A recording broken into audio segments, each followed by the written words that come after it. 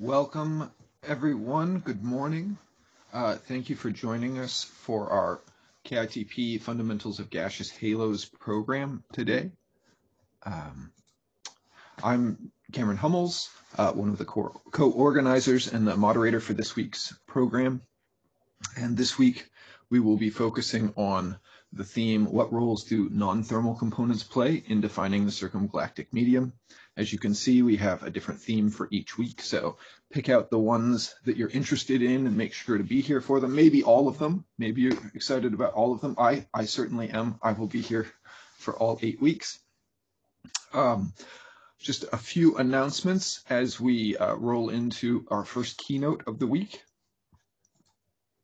First of all, you probably already know this, but just to make sure everyone does, we have a full list of the program details, including detailed schedule, recordings of almost all of the events. We leave off recordings for the speed collaboration on Mondays and for the discussion on Fridays to allow people to speak freely without concerns that their comments will be recorded in perpetuity. We just added, due to feedback from the community, we've added transcripts to the various talks that will be included on this, as well as the KITP website, along with slides and recordings. And so this is really the central place that you can go to get information about the program, other than just contacting people directly on Slack. Something in response to the surveys that we put out, we put out a different feedback survey every week because this is really an experiment and we're trying to get improvements on how to do this properly and address all of the issues involved.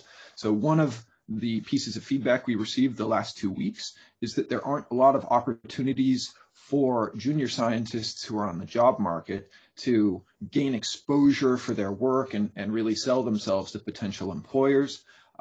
It's difficult within the 2-hour constraints of each of our day's events. They're already kind of jam-packed with activities, and because we don't have the associated conference with the program, this is challenging. So we've created the Halo 21 on the market Slack channel where people can submit 10 to 15-minute videos for junior scientists who are either on the market right now or will soon be on the job market to help, gain exposure for their work and get their name out there. So go, if you're interested either as a junior scientist or you are a potential employer right now or will be soon, I encourage you to check out that channel. We will be moving those videos just as we have been for the Halo 21 new results videos.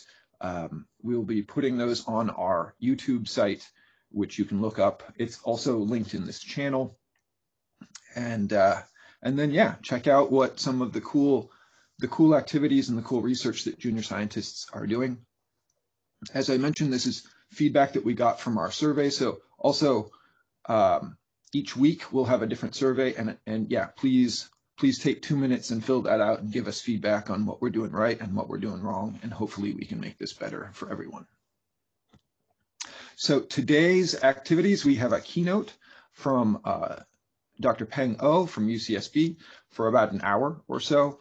And then we'll follow it up with a discussion for the remaining hour, a panel made up of both Peng as well as other experts in the field of MHD and turbulence and non-thermal processes. So Blakesley Burkhart, Chad Bustard, Irina Butsky, and Evan Scanapieko will be joining us.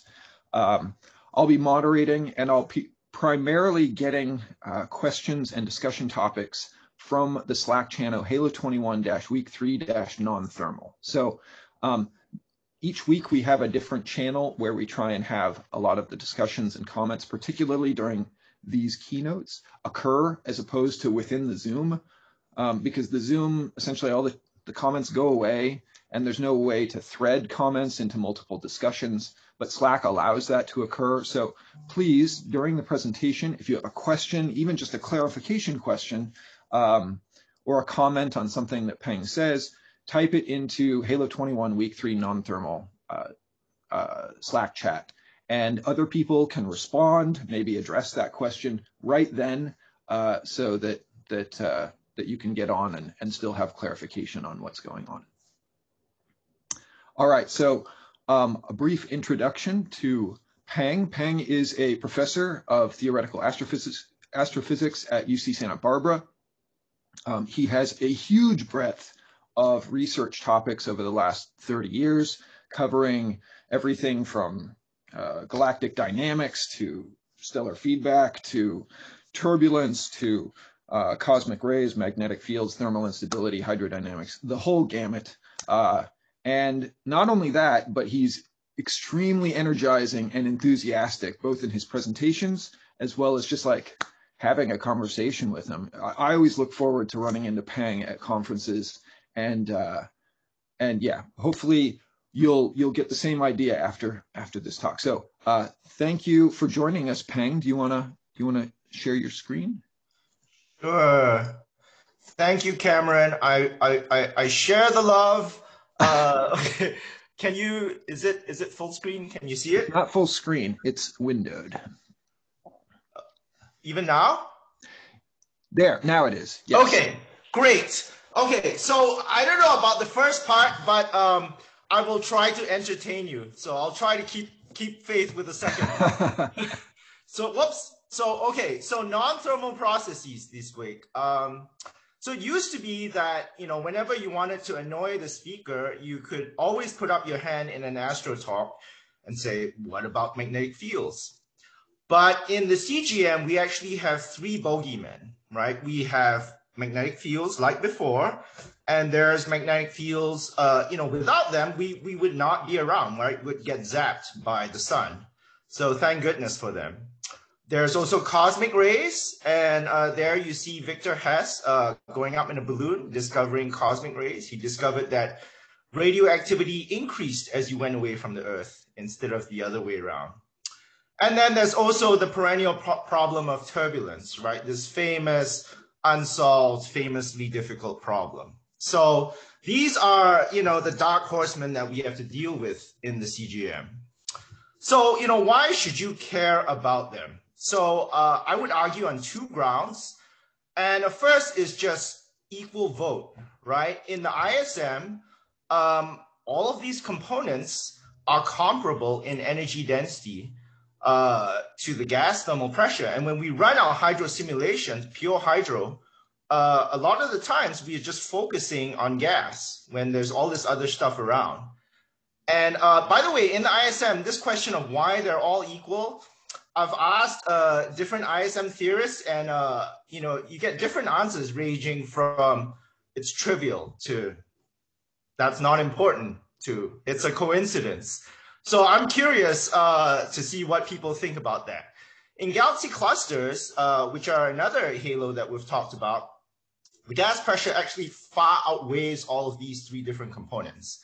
But actually, cluster ICM folks are well aware that even though they are maybe even 1 to 10% of the energy density there, they make a huge difference. So people there are very conscious of including these in their considerations of what's going on. In the CGM, our constraints are really quite poor. So we have to consider a very wide range of possibilities. And the other thing I would argue is that it's just fun. There's a lot of very rich physics when you consider that. And, if you can't fit things with standard hydro, the chances is that one of these three things is playing a role. Okay, and, our fearless leader this week, Cameron, said, please make sure you appeal to the younger folks in your talk. So I thought a little bit about that, and I have some semi-philosophical rambling, which may or may not be useful. But, there's this quote from Einstein. He says, I have little patience for scientists who take a board of wood, look for its thinnest part, and drill a great number of holes when the drilling is easy. And that's entirely my approach to research, I'm afraid. I want, I'm going to try and give some review, but I'm also going to talk about some very simple-minded numerical experiments, which may not seem to connect with this grand goal of understanding how galaxies form and how they work. But I want to offer a defense of simple-mindedness. So, when I was in grad school, one of the great things about our field is that, you're surrounded by really smart, talented people. But that's also one of the dangers of our field, right? So when I was in grad school, I had I think we now call imposter syndrome. Although back then, I don't think we had a name for it. So, you wake up, you feel, I don't know what's going on. Oh my God, I'm so dumb. It's horrible. And I'll never forget the day when, I went to tea, and there's this famous professor, Bohdan Paczynski. He was sitting there, and he was holding court and talking about some incomprehensible thing. And then suddenly he jumped up and drew on the blackboard this diagram. And it's interesting and difficult. And he said, you guys, too many of you are living here. You're working on really hard things, trying to show that you can climb up Mount Everest barefoot. And in the end, there's 5 people in the world who care. There are other parts of this diagram. You can do easy and boring problems, but then there's no job. This is great if you are Einstein, but really where you want to be is here. And I would argue, if you listen to the things that we are talking about in this conference, I'm going to talk about, okay, you take a box of gas, you stir it, and you let it cool. Or you take 2 fluids and you send a sound wave through them. What happens? Right? This is not string theory here, right? We're talking about very simple-minded things. And I would argue that's actually a good sign. It's a sign of a field that you can get around. You can call your mom, tell her what you're doing, and she'll get it right away. And so there's a lot of low-hanging fruit. And when things start getting complicated, then I don't know, you're venturing over here. Anyway, okay, that's my cheap pop philosophy. Okay, on to the science. So magnetic fields. So why should you care about magnetic fields?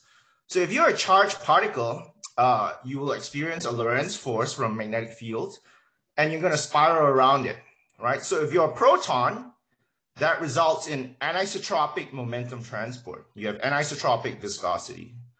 If you're electron, there's anisotropic heat transport, so anisotropic conduction. And if you're cosmic ray, you also have to spiral around these field lines, and that has many interesting implications for cosmic ray transport. Right, so Ellen, I think on Thursday, will talk a lot about pressure anisotropy and things like that. But, it's something always to keep in mind. The other thing about magnetic fields is that it creates MHD forces, right? So there's magnetic pressure, where magnetic fields don't like to squeeze together, they resist it, and magnetic tension, where field lines don't like to bend. They also resist that. Now, in terms of how magnetic fields grow, that's a whole other complicated can of worms. Ellen is an expert in that. But in terms of, maybe the one thing you should keep in mind is that turbulence can grow magnetic fields. So other bogeymen can grow magnetic fields by something called the turbulent dynamo. And a simple kind of rule of thumb is that you can grow quite quickly when the field is very weak. You can grow exponentially.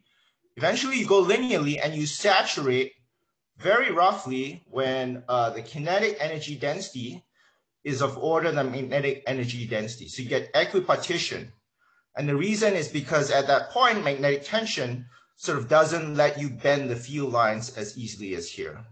So this might be, a rough, hand-waving explanation for why you have equipartition between magnetic fields and turbulence. Now, the magnetic field in the CGM is very uncertain.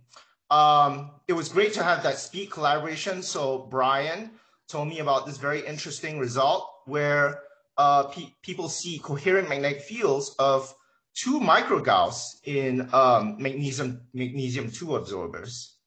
And there are also FRB constraints, from Faraday rotation, where basically you get something like, a microgauss or a bit less, in halos. And, these are actually substantial numbers. These are comparable to ISM values, but it's far out in the CGM, right, where we think the gas pressure has dropped by orders of magnitude.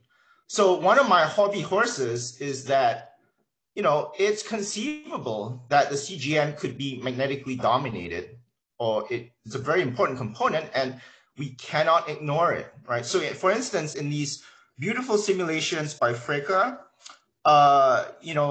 you can see here that in these biconical outflows, you have extremely low, what plasma physicists call beta, right? The ratio of thermal to magnetic energy. So here, you're completely magnetically dominated.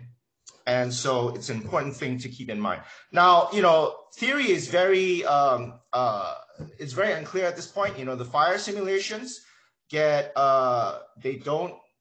always thermally dominated in the halo, but it's still early days.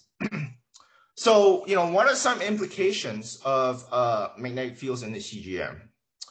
So they completely change cloud morphology. So this is a recent set of simulations by Michael Jennings and Yuan Li, where they show, okay, if you have hydro, then you make these clouds that we've all been talking about.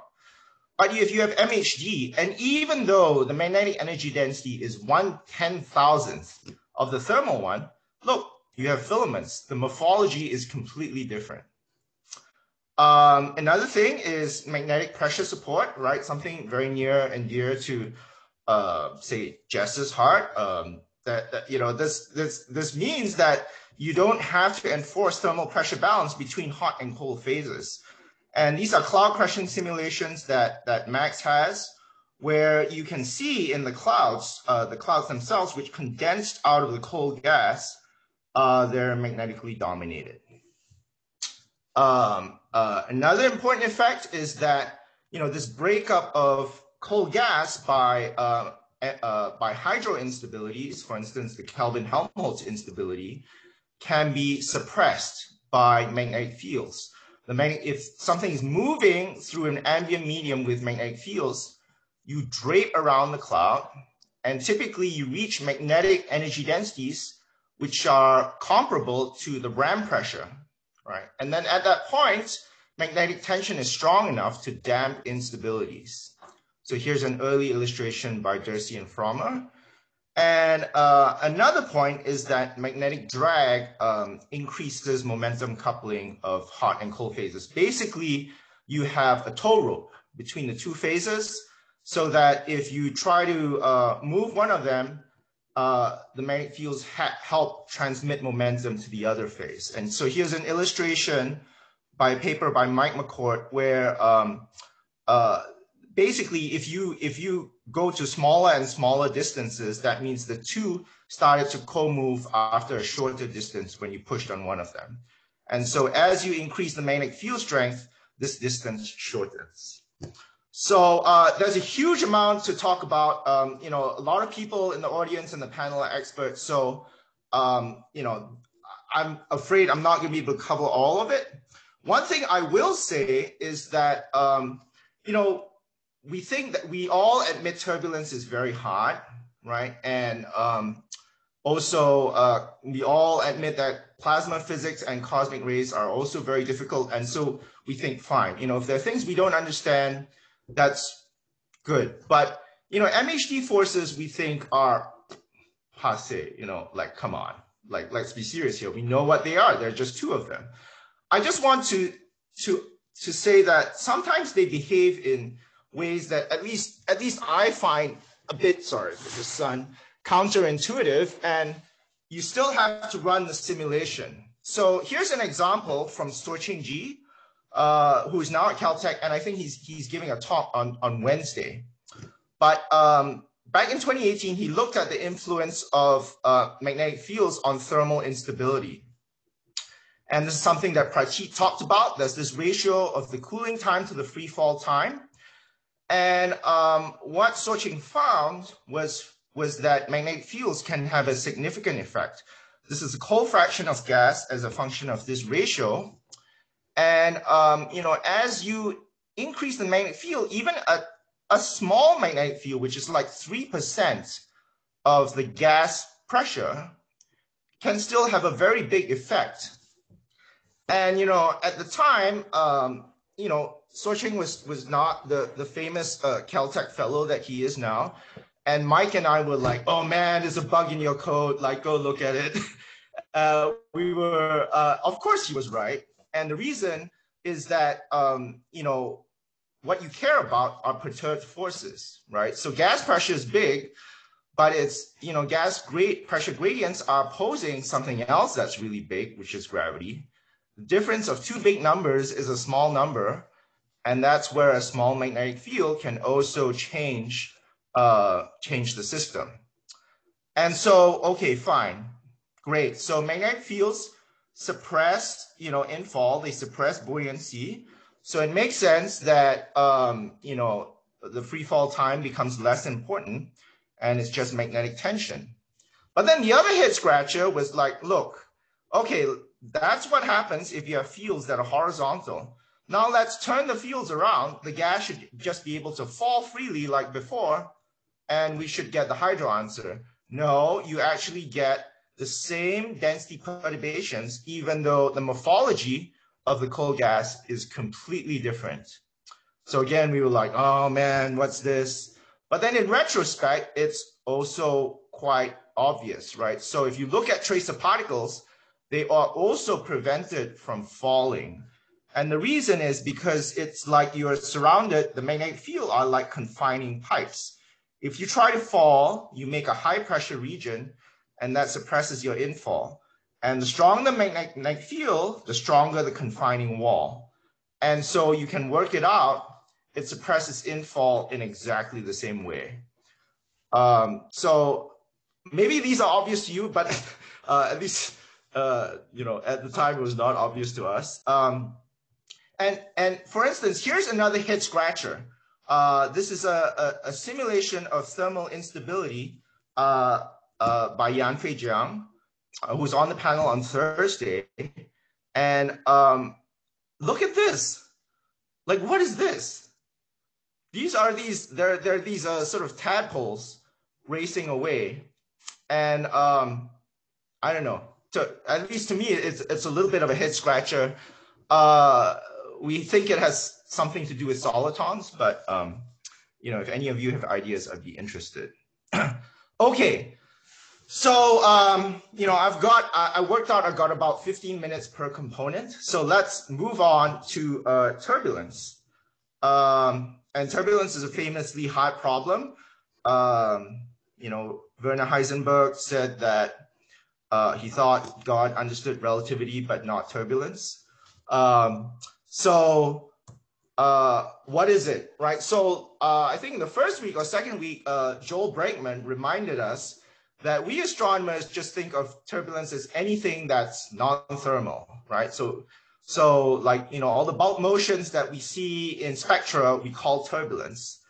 But strictly speaking, turbulence involves an energy cascade, usually from large to small scales, but not always. And it's due to this nonlinear term in the hydro equations, right? This bad thing is responsible for a lot of head scratching, trillions of hours of CPU time, all that stuff. If we didn't have this, then we would be like in quantum mechanics or a lot of ENM. You have a linear system, you can write down basis functions, use superposition, it's so much better. But no. And the sort of standard, probably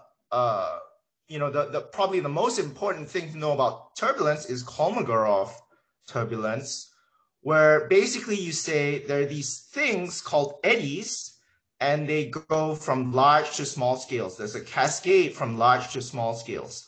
After an eddy turn over time, one of these things goes nonlinear and breaks up into daughter eddies, and this keeps on going.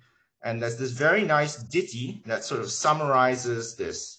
There's no dissipation until you reach sort of molecular scales, viscous scales.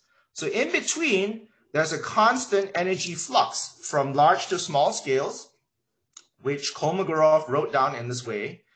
And that it's very easy to apply. And, it's the sort of standard go-to every time you're trying to estimate something. But there is more to life than Kolmogorov. It's very good to remember, right? Instead of a cascade like this, for instance, if you you push on something, especially if you have a shock, right, you can directly transfer power from large scales to small, something some people sometimes call Berger's turbulence, right? If you have a magnetic field that changes the character of turbulence, there are three independent cascades then.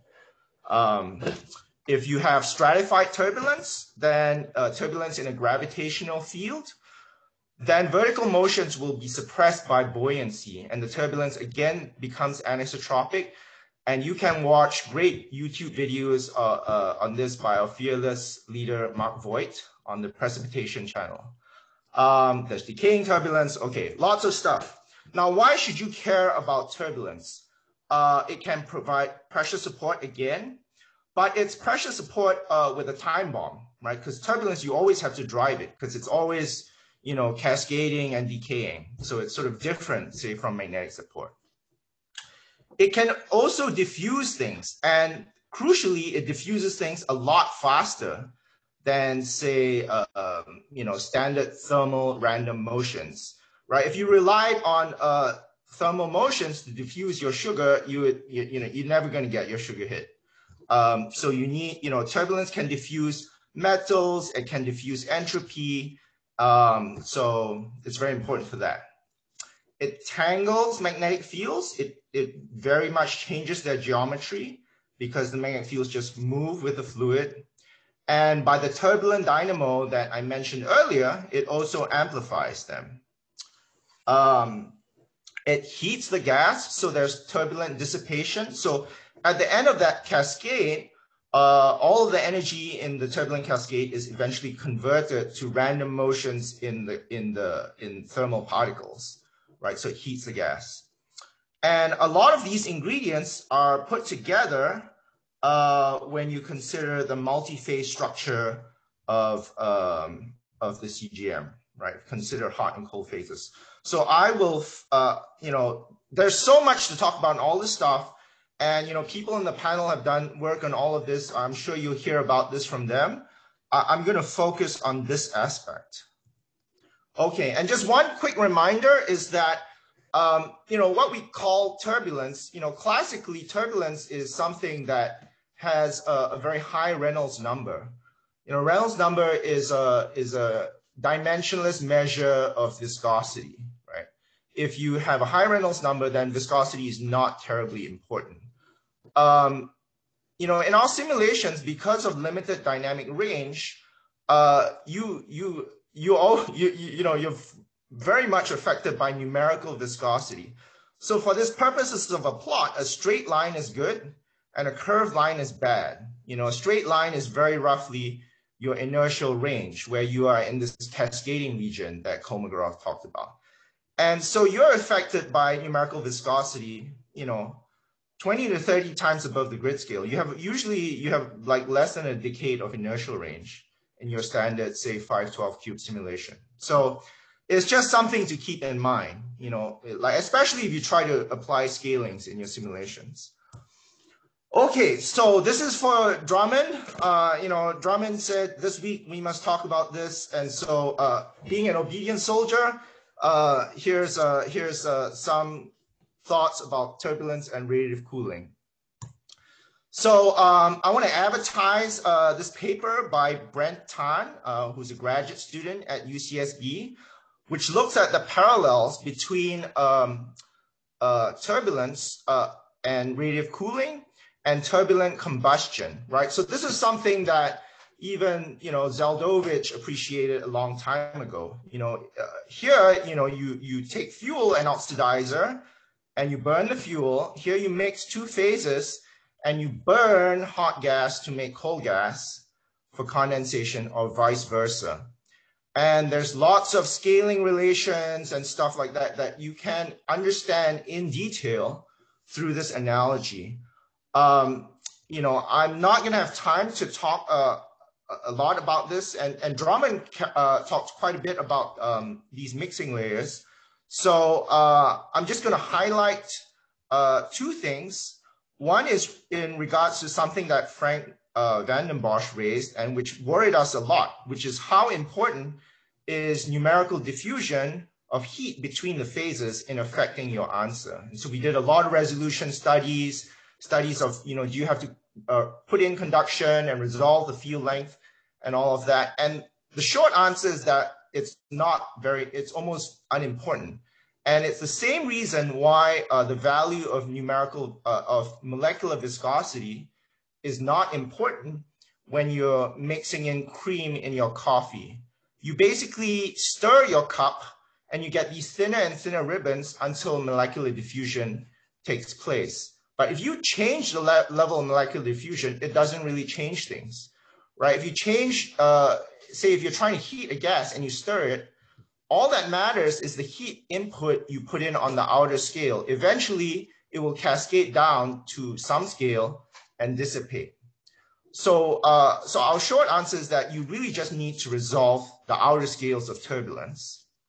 The second thing which I thought was interesting was that when you're cooling in a multi-phase medium, the effective cooling time is not the thermodynamic cooling time, right? But it's also not just the mixing time scale, right? When you mix, the gas can change entropy, right? And so you might expect that to set a time scale. Instead, it's the geometric mean of these two things. And you can demonstrate that in the simulations, and that's what Brent did. And it's actually very similar to a situation like in conduction, where the field length is actually geometric mean of the electron elastic mean free path and the cooling length of the electron. Or in radiative transfer, suppose you have a photon bouncing around, it undergoes some elastic scattering and it undergoes some absorption. Then, if you do, like in the first few pages of Rybicki Enlightenment, they derive that the effective optical depth is actually the geometric mean of the absorption optical depth and the scattering optical depth. So it's a very similar situation. Okay. And I think the other thing that would be of interest, that's not in that paper, it's something that Brent is working on now, is that, you would like actually to have, to be able to, say, put in some of this physics in larger scale simulations where you cannot resolve these mixing layers, right? So if you look at these mixing layers, they're extraordinarily complicated. The mixing layers themselves are multi-phase, and there's not a single position where gas at a given temperature comes from. It actually comes from a whole variety of different positions in the mixing layer. But nonetheless, actually Brent has found that you can actually come up with a very simple 1D analytic model that reproduces the results of the simulation quite well. And you can come up with 1D temperature histograms, which is really, what, say, observers care about. If you mass weight this, you get column density ratios. If you emission weight this, then you get, ratios of emission strength of different metal lines. So, so we're still working on this, but I think, we're excited about this and think that this is promising. Whoops. And now, okay, so there was a lot of discussion about, fog and clouds last week. Whoops. And, Todd Tripp was very nice to us theorists, right? And he said, oh, observations need to catch up with theory. I think he was just being nice. Right, really, theorists are always chasing the observers, and it's no different in this case. Mike, when he thought about the fog, was completely motivated by observations, and the observation he was motivated by was this cluster, this high redshift object that Joe Hanawi talked about at UCSB, where he said, look, there's this big object which we see both in absorption and emission. From photoionization analysis, we see this dense gas with cold bullets. But why is it covering this large area? Okay, it's covering this enormous area when you can work out that given this density and the amount of cold gas you see, the volume filling fraction is tiny. Right, so what are you going to do? You're going to put a very thin shell around the whole halo. And, the other problem that Joe mentioned was, okay, you've got these highly suprathermal line widths. You've got these low ionization lines which live at 10 kilometers per second. And some of these are optically thin, and look, thousands of kilometers per second.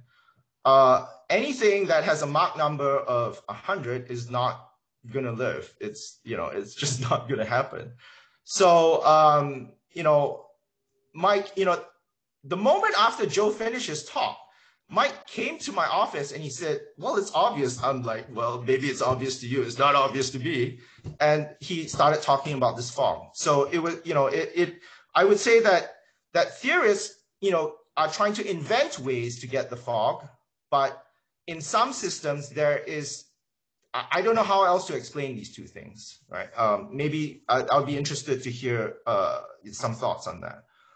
So in that case, you intersect many cloudlets along a line of sight, and then these two observations make sense. Oops. Okay. So, but there's a lot of interest in sizes, and so I have 3 young boys. So everything's in terms of a battle. There's T-Rex versus Spinosaurus, Batman versus Superman. So now let me give you, if I'm going to be a fight promoter, Mike versus Max. Okay, for those of you who know them, they're both very tall, handsome, exceptionally charismatic, guys. Your classic alpha males. Even my wife would tell you I'm somewhat of a beta male. Okay, so first, you talk to. Whoops, how do I go back? Whoops. Okay, so first you talk to Mike, and Mike will tell you, okay, look at these simulations. I had a big cloud, and now it's in these tiny pieces. What happened? There was cooling, there was strong thermal pressure gradients, and the cloud lost sonic contact. And so it shattered down to tiny pieces until it could eventually reestablish sonic contact. And that happened at a scale CST cool of the cold gas. And I was like, oh man, you're so right, Mike. We got to write a paper on this. And then you talk to Max. Max will tell you, look, there's a minimum size for a cloud to survive, right? You blow something on it, it mixes with the hot gas, and it's going to be destroyed in a cloud crushing time unless cooling can overwhelm the mixing. There is a characteristic length scale for this, and it's essentially CST cool mix, right? When the cooling time of the mixed gas is shorter than the cloud crushing time. And you're like, Max, you're so right. We have to write a paper on this. Now there's a problem, right? These two length scales are different. This one is bigger than this one, which means that all of these beautiful little cloudlets will get destroyed, right? And this length scale is bigger than this one. So according to Mike, these things are just going to be destroyed by thermal pressure gradients which develop. Okay, so what to do? Who's right? And, Max has been thinking about this more. And we think now that, of course, like in all things, both are potentially right. So what's the difference? So instead of doing this, right, where you, in both of those previous works, you considered laminar flow, right? You blow on it with a wind, or you do a static setup. Instead, most gas in the CGM lives in a little hurricane, right? There's all kinds of noise and perturbations going on, right? So, this is something that Drummond Fielding and Evan Schneider, always rightly mentioned. So you would go to conferences and try to avoid eye contact. But now I can reestablish eye contact. So here is Max blowing, stirring on a cloud, right, in a box, with a mixture of solenoidal and compressive driving with tracer particles. And there's many very nice features in this, right? So, you can do a clump analysis, and even after the mass has grown by quite a bit, the mass is broadly distributed along a range of scales. The big cloud still survives, right? But not all the mass is concentrated in it, right? There's still a lot of mass in smaller clouds. And in particular, although the mass is quite evenly, so this is a cumulative plot.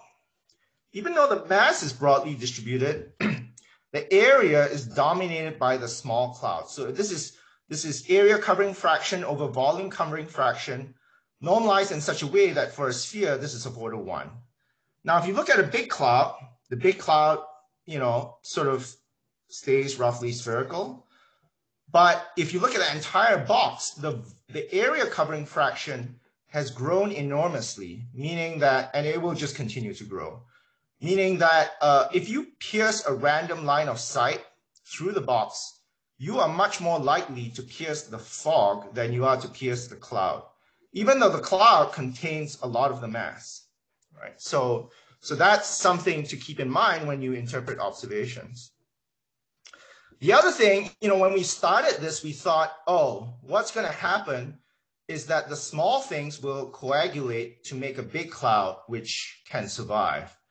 And, I think in the past, some of you heard me mumbling about a peloton. That turns out actually not to be the case. It's true for a laminar flow, but it's not true for a turbulent flow. You need a big cloud in the beginning to survive. If you just have an equivalent mass in small clouds, even though intuitively it should be similar, especially if they're packed closely together, it doesn't work. They all die. And the mass threshold for that big cloud is similar to the standard cloud crushing problem, where you blow on a single big cloud with the wind. And then, the total growth of gas, you can kind of understand with analytic models. There's some interesting features when the small clouds dominate the area. So, I'm really running out of time here. One thing that is important to keep in mind is that this thing is very, with turbulence, it's very highly stochastic. You can't just look at, a handful of clouds in your simulation and draw conclusions. You need to ensemble average. So here's an example from Max where there's exactly same initial conditions, turbulence, same stirring parameters, just a different random seed. This one survives, and if you keep running the simulation, the mass keeps growing and growing. This one dies, and in the end, there's no more coal gas. There is nothing different about the initial conditions for this.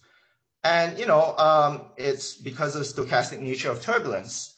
So you really need to have either a very big box or to ensemble average, right? So in this sense, if you bring up, it's more like thermodynamics or quantum mechanics than classical mechanics. You need to talk about probabilities. And, I think eventually, a Monte Carlo approach to understand this could be fruitful, right? Where you have steady accretion, of hot gas to coal, but also you have breakup, the opposite of mergers. And you can imagine, having a tree where you implement this, something like the merger trees in cosmology. Okay, I am super out of time.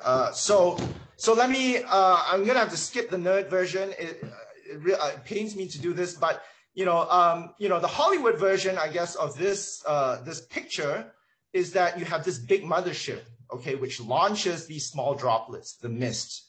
And these droplets are transient, they don't survive. But the big ship, because, it's able to the cooling time is shorter than the breakup time, it will keep going and it will keep making small droplets. And so that's roughly a picture of how things stand now. So I think there are both clouds and mist in the CGM, and we must consider both of them. They both have interesting consequences. Okay, so cosmic rays in the last 10 minutes. Okay, so why should you care about cosmic rays? So they provide non-thermal pressure support. And here's a nice paper by Irina Butsky, who's on the panel, which shows that if you have thermal instability in the halo, then you can have cosmic ray pressure supported filaments. And one important thing about cosmic rays is that actually the pressure they provide is more or less agnostic to the direction of the magnetic field. So the cosmic ray pressure forces are isotropic, right? You just have to calculate grad PC. You don't have to do any projections along the magnetic field. Then they also, of course, the sexiest application, which many of you have written a lot of papers about, is that they drive galactic winds, right? And they're not subject to radiative losses like thermal gas, and they can dominate in the halo. I think Soqing will be talking about that on Wednesday. So, and they can drive a cold wind, which is sort of more in line with what we see in observations. And something which I also very much like, which Josh wrote a paper with Ellen and me, was that they can also influence, because they provide pressure support and they provide heating, they can influence thermal interfaces, right? So, there's a lot of literature on conduction fronts, and it's worth also thinking about cosmic ray fronts as well. Okay, so Ellen has written 2 beautiful reviews about this, and she's going to talk on Thursday. So I'm not going to do too much of cosmic ray physics, just a few very basic things, which is that cosmic rays, the light crossing, they are relativistic particles, and the light crossing time of a galaxy is short. But nonetheless, we have evidence from spallation and a bunch of other things that they live in our galaxy for a long time. And the reason is because they don't just fly straight out, they random walk. And we think the reason why they random walk is that they scatter off magnetic irregularities in the halo. And they make these magnetic irregularities themselves, something called self-confinement.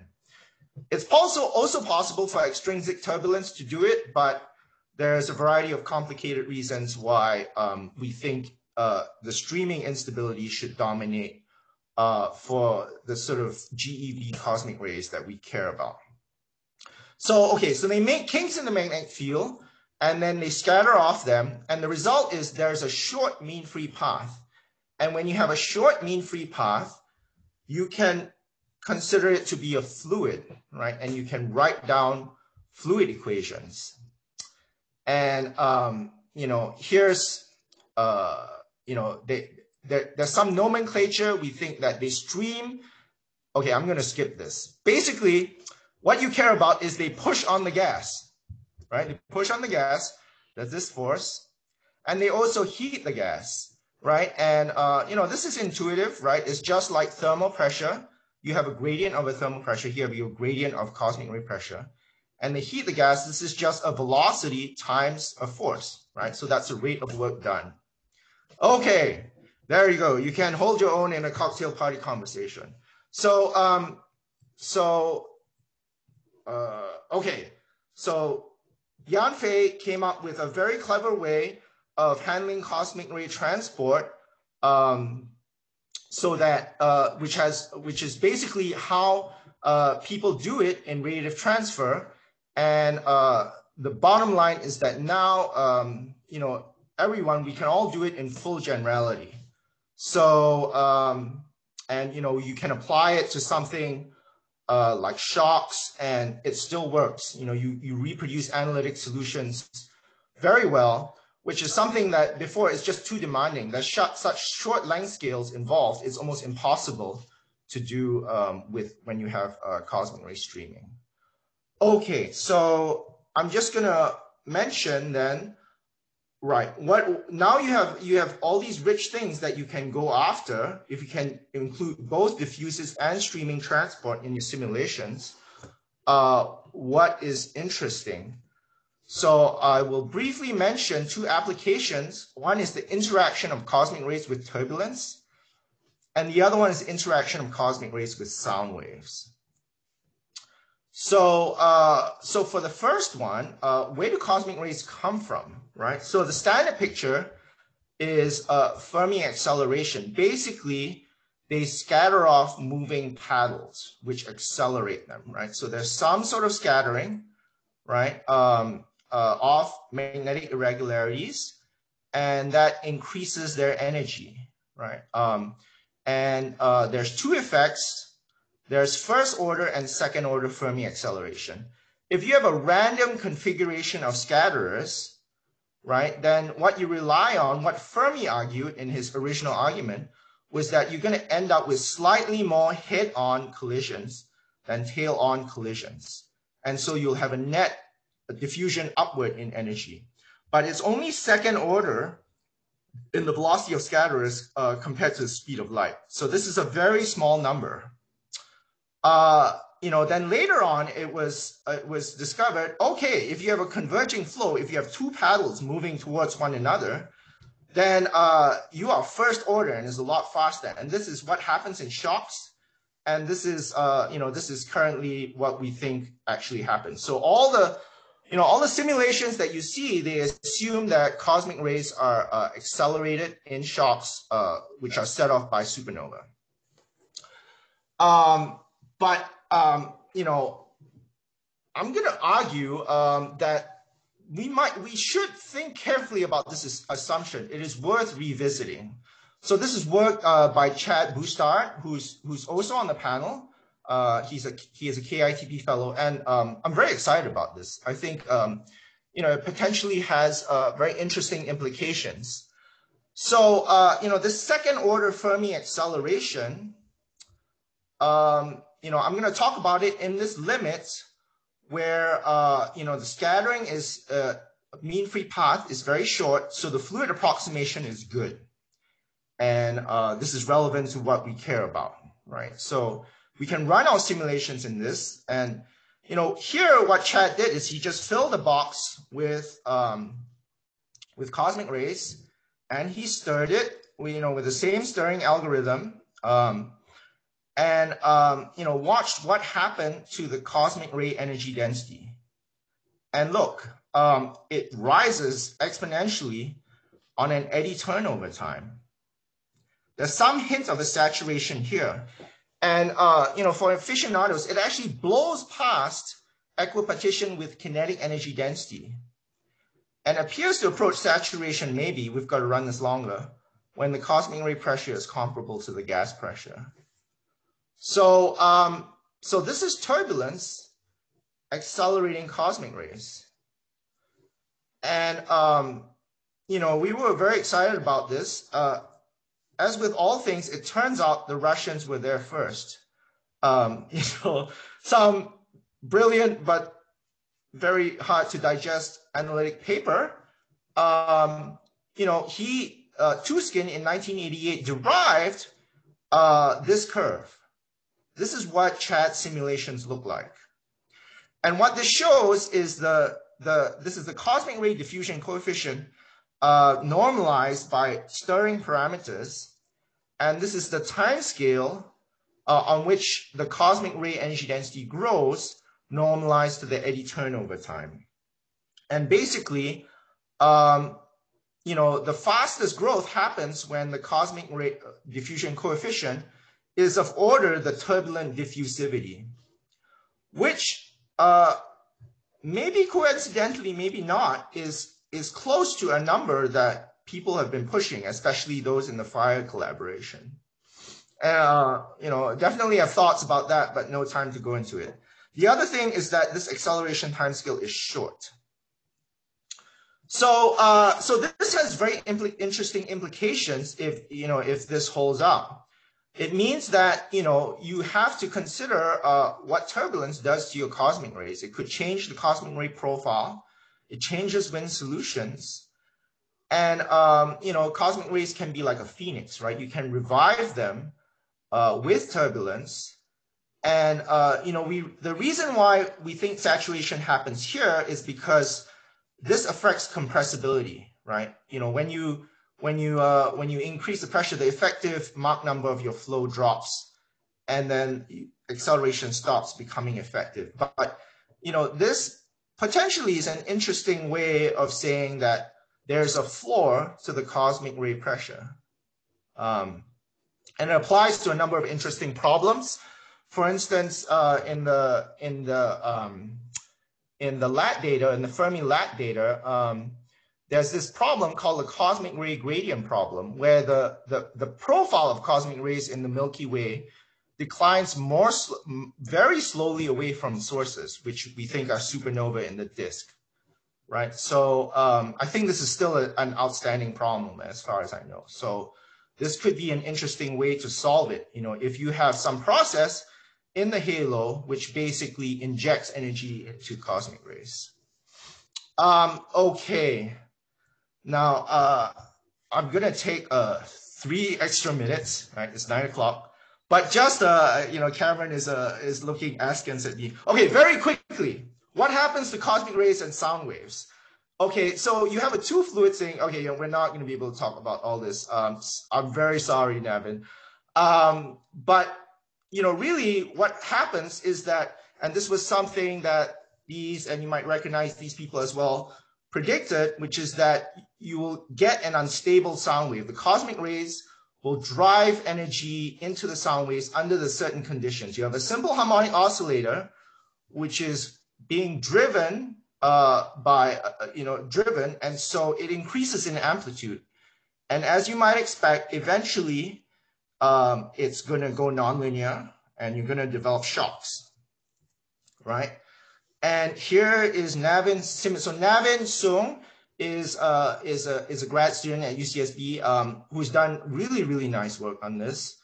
And he found this crazy structure. This is a staircase, right? There's some other KITP workshop now, right? Like staircase 21. And the other interesting thing is it's highly dynamic. And also there's strong fluctuations in gas pressure, right?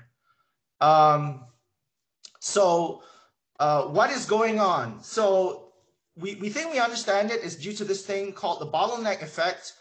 And Ellen, I think, is going to talk about this on Thursday. So I'm afraid I will have to skip this. There's some cool things like this distribution of the stair heights, and the width of these plateaus. They obey a Preshector-like distribution. And you can understand all these things, and it's very pretty. The main thing that you should care about, is that the time, in the end, we think the time average momentum and energy transfer are not different, but the whole process is extremely dynamic. There's very short time scale, transient density and velocity fluctuations, right? You get order unity density fluctuations. And so, it's something that's interesting, potentially visible with FRBs. And the other thing is that, given these very rapid pressure fluctuations, assuming a fixed pressure is a bad approximation. I mean, look at this gas pressure, right? You do photoionization modeling on something like this is not a good idea. Of course, you're going to ask what happens in higher D. It's still there in 2D at least. And we're going to keep exploring this. It's kind of fun. So, all right, Cameron, I'm sorry I went over, but I'm done. Thank you very much, Peng. Excellent presentation. There's been some really good discussion in the Slack, as well as a few questions in the chat. But to give everyone a break for a couple of minutes and allow everybody to catch up on the discussion that's taken place in the Slack, let's reconvene in 5 minutes at 9:10, so people can grab a cup of coffee or use the bathroom or whatever, and we'll start with the panel. If you have questions or comments, go ahead and put them in the Slack, and I'll try and get to them as I start to reach out for moderating the discussion that will take place. And panelists, get ready to join us. Okay, so reconvene in 5 minutes, 9:10.